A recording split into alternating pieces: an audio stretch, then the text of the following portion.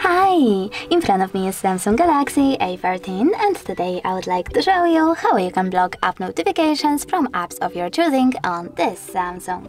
Firstly, you need to access settings. Now click on notifications section over here and scroll down. Then tap on more and click on most recent. Over here you can select one of those options like most frequent.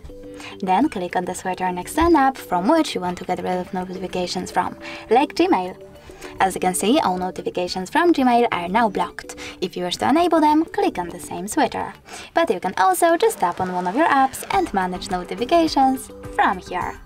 Thanks so much for watching. If you enjoyed this video, leave a like, comment and definitely subscribe. Bye!